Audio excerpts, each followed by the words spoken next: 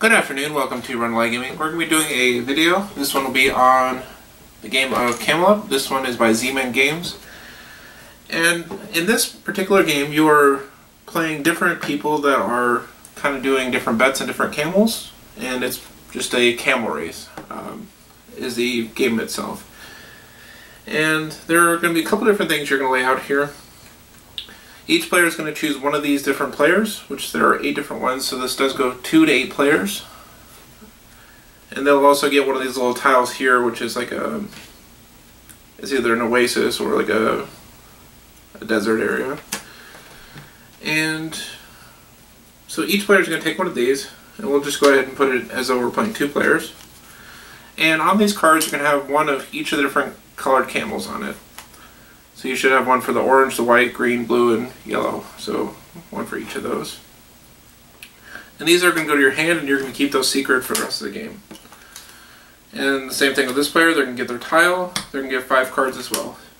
Anything that you don't use, you can just go ahead and put in the box, because you won't ever use it for the rest of the game. Then after that, you're going to have 3 tiles. And these are all going to be color-coded. There will be a little bit different number on each of them. Like this has a big number of 5 on it, this has 3, this has 2. The 5 will be on top, the 3 will be next, and 2 will be on the bottom.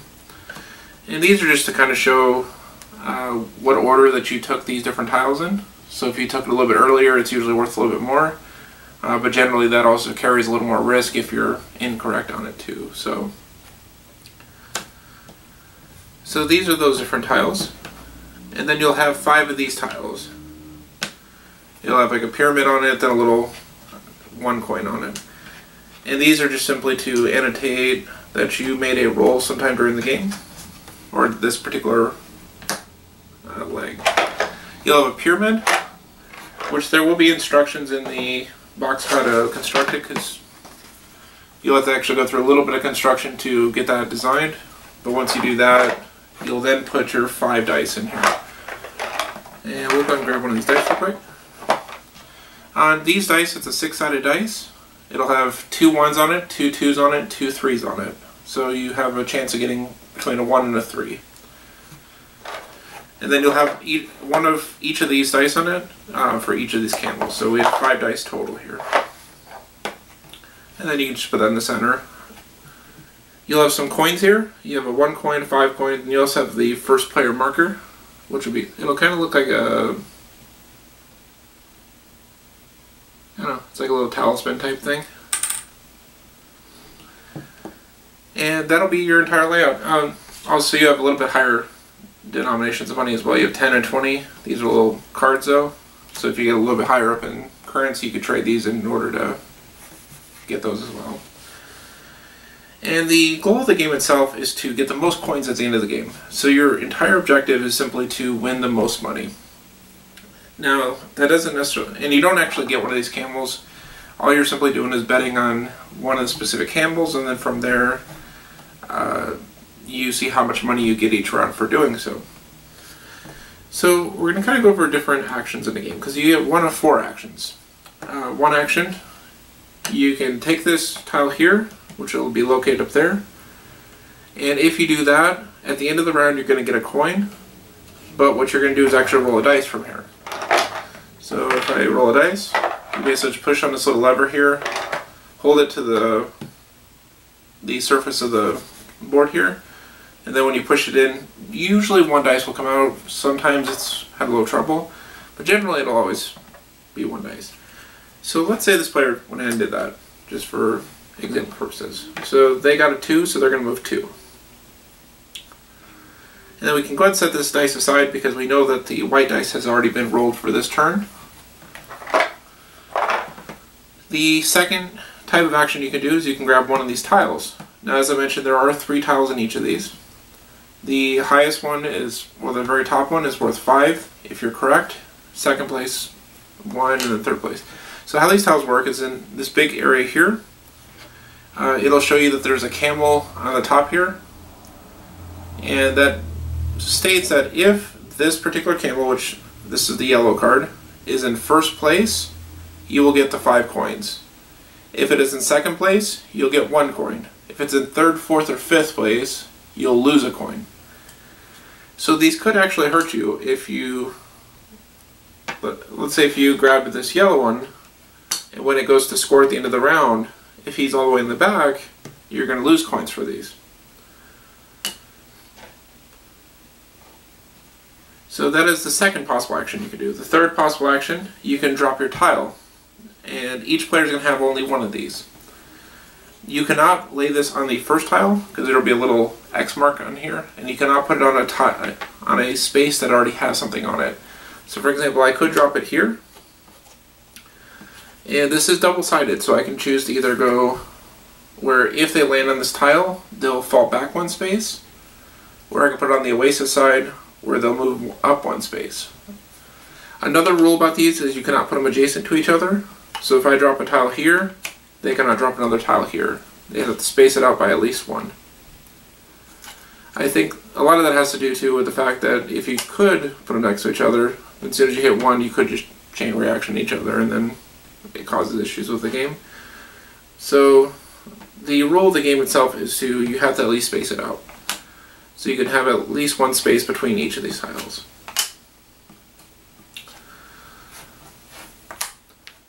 And then the fourth action will be these 2 stacks here.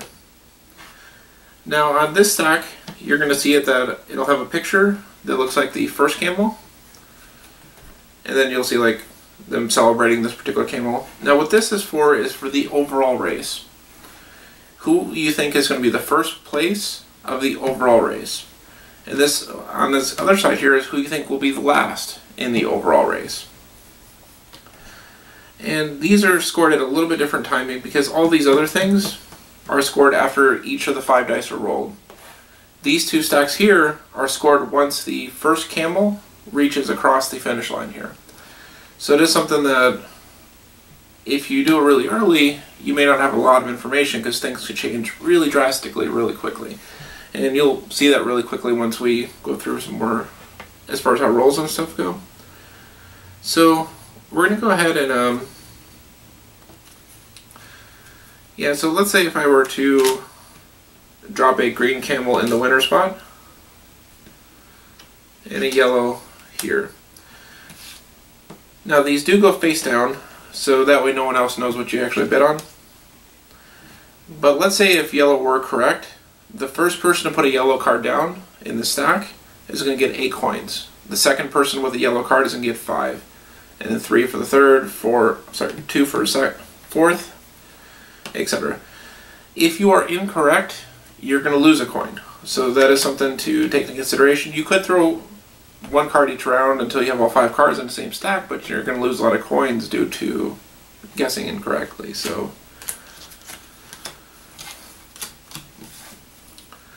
alright, so at this point, those are the 4 different types of actions. And we're going to just do a really quick fast forward on some things. I'm just going to grab a couple tiles here. And you can grab multiple of the same tile. Now you can only do 1 of those actions per round, and you can only grab 1 tile per round. But let's say if I use my next action to grab another tile, you are able to do so. Let's grab a yellow tile here. We'll roll, roll, roll, and let's roll. Okay, so we're just going to do like fast forward through an entire 1 round. So green's going to move 3, blue's going to move 3,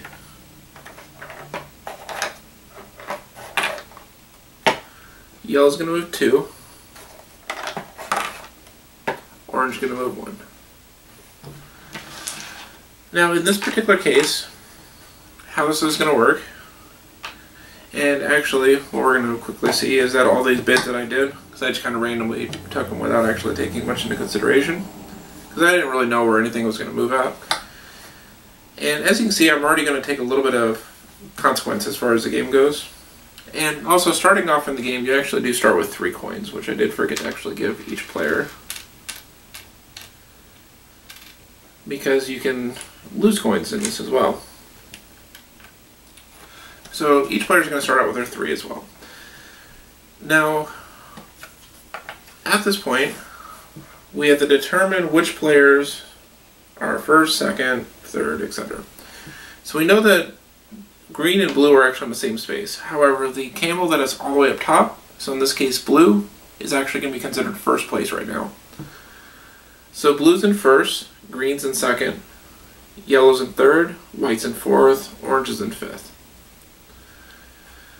Now we know with these different markers we have, because I have a white and yellow marker here, which this one's third and fourth place, and due to that, I'm going to lose a coin on each of these. However, because they also did some rolls off this side, they also were to gain 3. We're going to gain 3 coins. So they're going to lose 2, gain 3. They're going to net 1, so they'll gain 1 coin. At which point, then we drop all these tiles back on the board. And then we do the same thing for this other player. Now they bid both times on orange. Now orange is going to lose 2. Well, this player is going to lose 2 due to the 2 bets here. But they also roll twice as well, so they break even.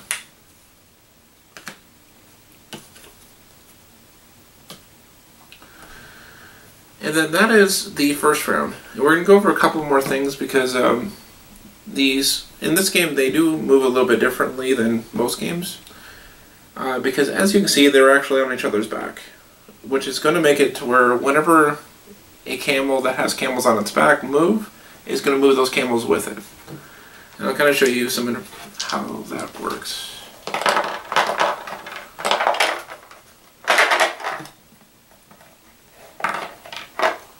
So in this case, orange moved 3, which since he has nothing on his back, he's just going to move by himself. So 1, 2, 3. Let's say the next player rolled.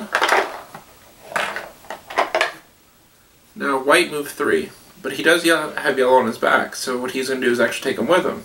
So he'll go 1, 2, 3. Now the thing is, yellow wasn't doing particularly well last round, but he's got a very good chance of possibly doing really well this round. But at the same time, green and blue still hasn't rolled yet. So these two could still move, and we also know yellow can still move. Now alternatively, green could move and land on top of yellow and white here. But then if yellow moves after that, they could move a lot further. So let's go ahead and do another roll. So yellow's going to move 3. So 1, 2, 3. So we know in this case he has a pretty good lead here. So it's fairly safe he may win this particular round. But green got a 3. So 1, 2, 3. Now if blue gets a 2 or a 3, blue then takes the lead. And blue got a 1. So it's a little bit of a different situation than normal, because this is pretty much how this particular round goes.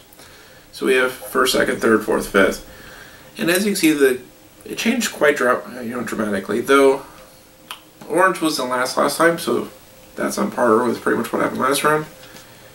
There was a little bit of a change as far as the round it goes.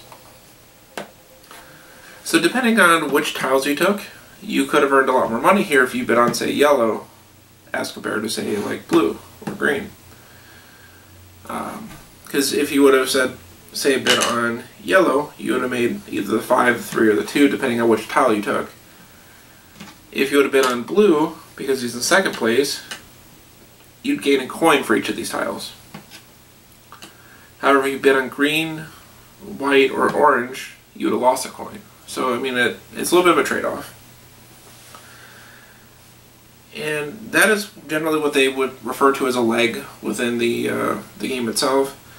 But a lot of times I'll just call it a round.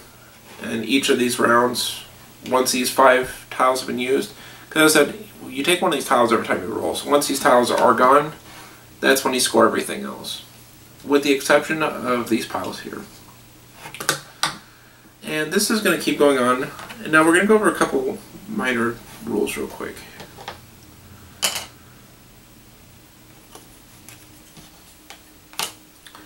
There's some things to go over. Let's actually move.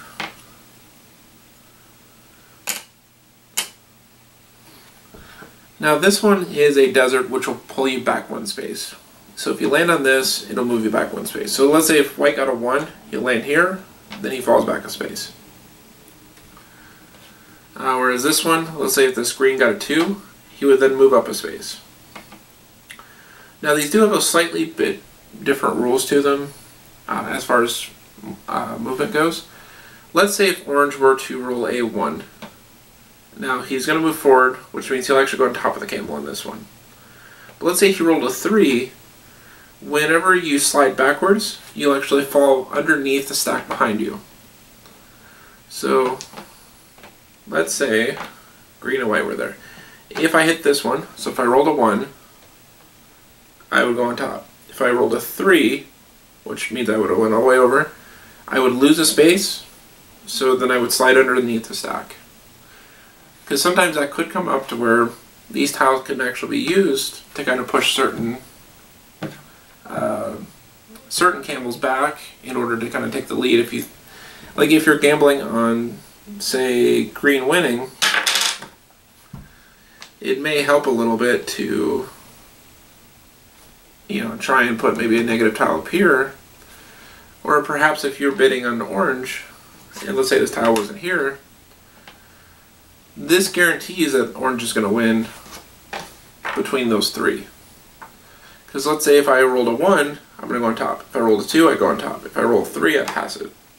So sometimes you can use these tiles for good or bad. Now, let's say it were something like this. If I rolled a 2, I would slide under. Green's still in the lead.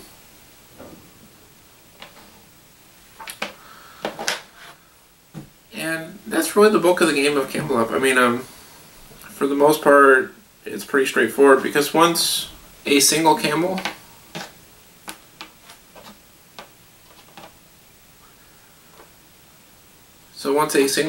runs across the finish line, you immediately then score everything.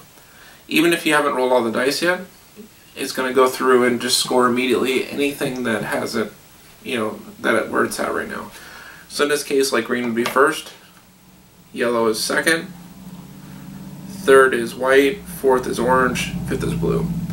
And mostly where that's going to matter is you'll have some of these tiles probably by then, but there's also these cards here. So you kind of get some really big bonuses if you're correct here.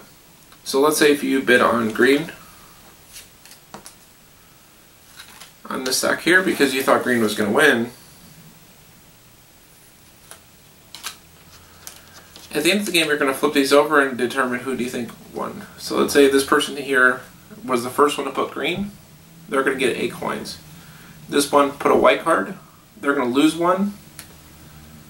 But then they put a green card afterward, so they'll get 5 in addition. So they'll net 4 for this player here. So as I said, you can have multiple in there, but you will lose coins if you're incorrect. So it's another thing to kind of be cautious on. Sometimes dropping a lot of those on there. But that is pretty much the game of Camel Up.